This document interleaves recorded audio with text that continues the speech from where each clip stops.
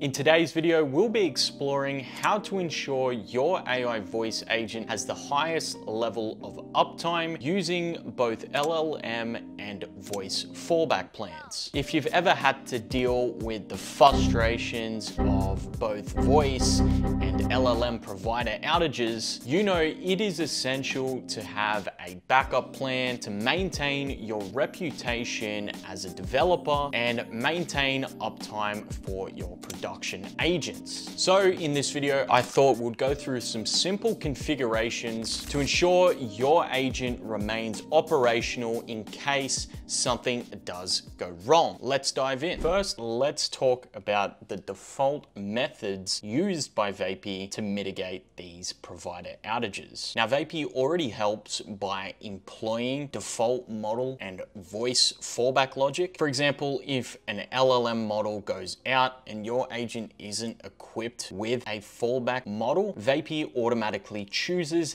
the best available fallback model if the primary one fails. So we have a primary model up here. We may receive a pipeline error, e.g. that model for some reason isn't working. We'll move to a fallback plan, and by default, VAPI here chooses the best available model, and 99% of the time, if you are using OpenAI, this will default to 3.5 Turbo. Whereas if we had our own custom fallback plan, we could specify what exact model to go to in the event that something does occur. Similarly, with a voice fallback plan, again, we'll have a predefined primary voice. We'll receive a pipeline error to which we will go into a fallback scenario. And VAPI by default chooses any available voice at the time. Compare this to our own custom fallback plan where we can have a range of options to choose from in the event our primary or preferred voice fails. So this may be moving to 11 labs, and a secondary option may be a Cartesian model, and a third is a Play HT model, allowing us to have a bit more flexibility when it comes to choosing exactly what voices and LLM models to use in the event of an error. So while VAPI does ensure call continuity with its own fallback methods, we want a bit more control over, again, what specific models and voices to choose from. So you may be wondering, well, how exactly do we do this? As you might guess, we achieve these fallback plans via VAPI's API. And today I'll show you how to exactly use this to add those fallback destinations. But before we do that, let's take a step back. We'll head into VAPI's dashboard with a new templated assistant. Take Leo, for example, just a template assistant. And suppose we have our model here set to GPT-4o. We have our voice set to something like 11 labs with Sarah. And if you're familiar with building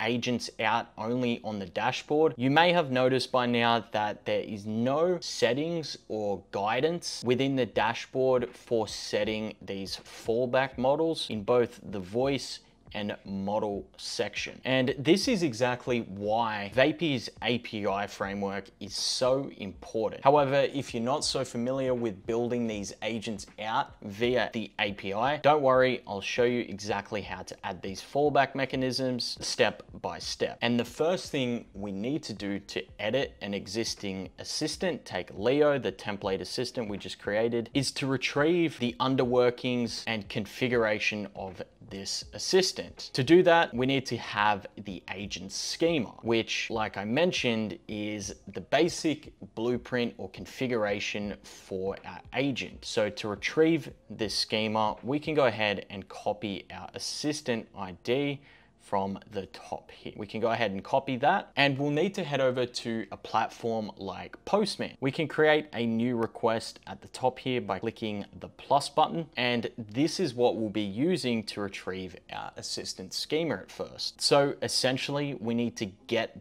data from VAPI's endpoint to retrieve information about a particular assistant. And in this case, the endpoint or URL that we are getting this assistant from will be like so: https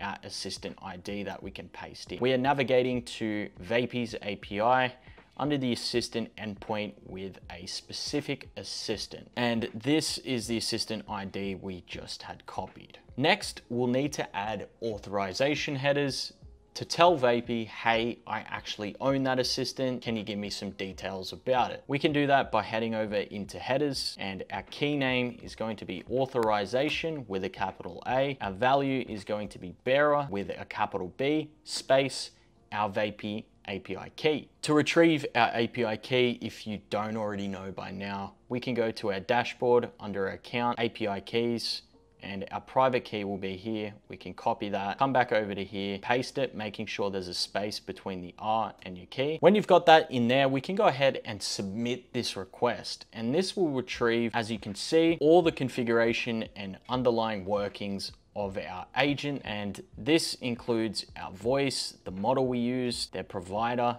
as well as the model for the LLM we are using. And the two main objects, as you may guess, that we need to change here are going to be lying in the voice and model objects. So now that we have our agent schema, how do we go ahead and add or implement these fallback mechanisms and update this agent accordingly? What we can do now is create a new API request, and instead of being a GET request to retrieve information, we're going to change this to a patch request to update or append an existing agent. And similarly, the URL we had just used from our previous request is going to be the same here. We want to update this agent ID with a new schema that includes our fallback mechanisms. And like we did with the headers in the previous request, we'll have to add that here too. So again, authorization with a capital A, bearer, space, your API key, paste in here. When you've done that, we can go ahead and head over to body, to the right-hand side of where it says headers here, click raw,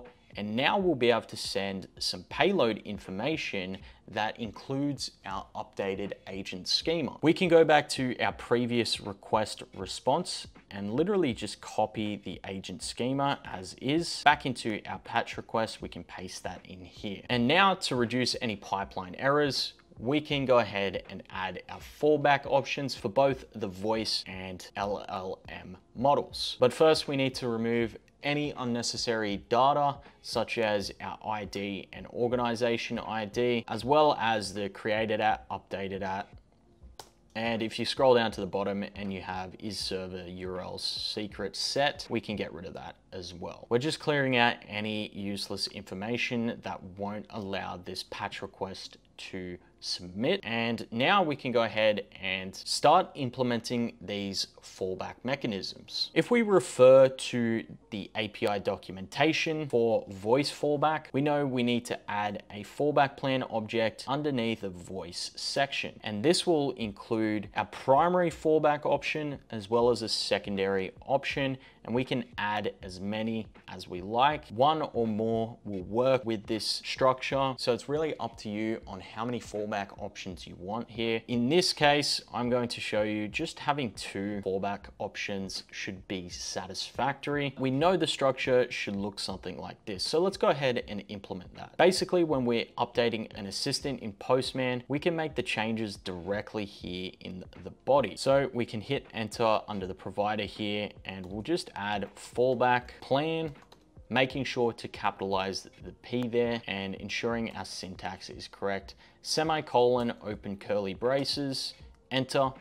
And now we can start to add the different providers and models. We can start by specifying voices, semicolon, and open an array, enter, open bracket, enter, provider. And this is going to be our first fallback object. So we'll hit provider, colon, and we'll add Cartesia as what's specified here. And we'll actually copy this voice ID here as well. After the ending quotes, we'll hit the comma, enter, and now we can put the voice ID, making sure that I is capitalized. And we can go ahead and paste that ID in there. Now we've just added our primary fallback voice by Cartesia. Our main voice we're using is 11 Labs, so maybe we want to fall back to a different provider, Cartesia, with that voice ID. And we can put anything we want in here. We'll add another one, open curly braces, provider, similar to what we had done before. And maybe this one we want to use play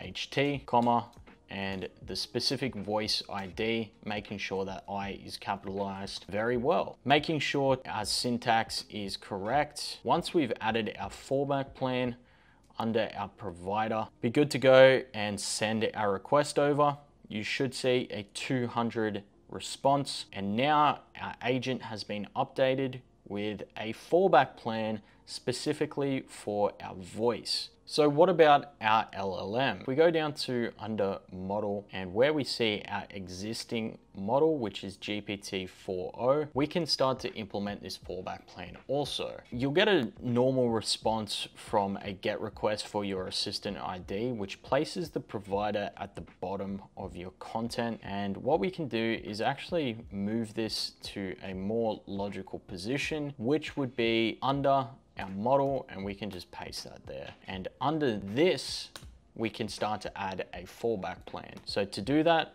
we can add fallback, capital M-O-D-E-L-S, so fallback models, and then we can open an array, which are those square brackets, enter, quotation marks, and now we got to specify our fallback model that we are going to. For example, we may, if 4o doesn't work, want to go to 4o mini or any other model that we choose from. All we have to do is write it in like so, GPT-4o-mini. And what we can do is comma at these braces, and that is it. Hit send, and we'll get a 200 response. And there we have it. We've gone now from a basic assistant with default fallback plans to a more robust and customized assistant with our own fallback models.